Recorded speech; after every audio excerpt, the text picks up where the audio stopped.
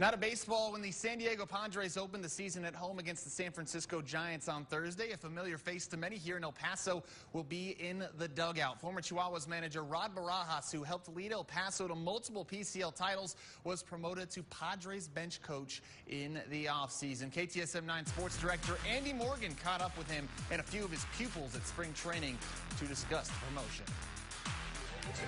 After 3 consecutive division titles and a PCL championship as manager of the El Paso Chihuahuas, Rod Barajas finally got his call-up. He will now serve as the San Diego Padres bench coach, and it's a promotion that was a long time coming for the former big league catcher. He knows the game really well, and for us, we've had a need on the staff for a while to have like a catching presence on the staff, so he brings an expertise, not just his presence, and he has a great feel for the game of baseball. I can feel that confidence, with Rod in the big leagues.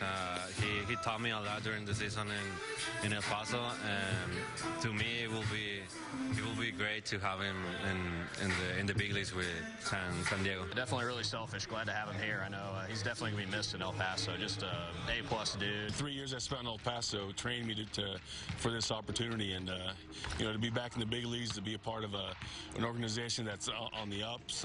It's going to be a special time in San Diego. So with Barajas now with the Padres, it's now Edwin Rodriguez's turn to take over a club that's won 4 consecutive division titles overall.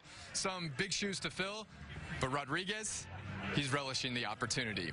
In Peoria, Arizona, Andy Morgan, KTSM 9 Sports.